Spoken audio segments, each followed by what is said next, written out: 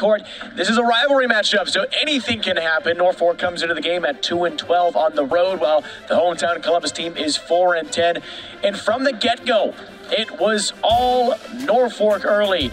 You got a lot of players who were getting some really good looks. Tanner Eisenhower had 4 points in the first quarter. Jack Boardman with 4. Kamari Moore with 2 3-pointers as well in that first quarter. He was hitting everything, and another one right there as Norfolk got out to a big, I believe it was a 12-point lead, 12-0 lead. Finally, it looked like Columbus was starting to get a couple shots to fall their way.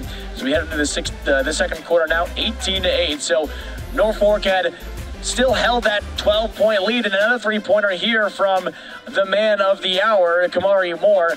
But Columbus wanted to rally back. It was a 15-point lead, was the most that it was here this evening, and Columbus was not quite done yet. They were never really able to get right back in it early from the get-go, but just chip away a little bit at a time. Some really good quarters tonight from Sam Kwapnowski, our player of the game, with 18 points.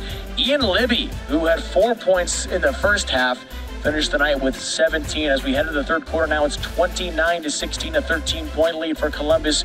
And Kamari Moore with a nice little floater there, back up to 15 at one point into the third quarter. Here's this shot that falls in for Columbus to brings it back within single digits, and a 3-pointer at the end of the third quarter buzzer by Tayden Bell, his first 3-pointer of the game, his first field goal of the game for 3 points. He finished the night with 7 points, had a couple free throws in overtime. As we head to the fourth quarter now, Columbus aggressive. They get steals, and they get one with Sam Kwapnowski. He finishes at the rim, cuts it to a 2-point game, and another steal. Now we're all tied up, and all of a sudden, with the and one shot, Columbus takes a lead, gets the free throw to fall back up by 2, and Kamari Moore, as you can see right there, a baseline jumper to tie it up, 52 all.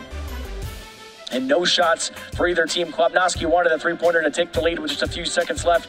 Could not hit it. And Kamari Moore had a chance for the Panthers at the end of overtime as well, but he could not land it here. How about that shot? Connor Martinez falling to the right side, puts up a tough jumper off the glass to give the lead right back. And from that point on, it was all mistakes, no buckets for Norfolk.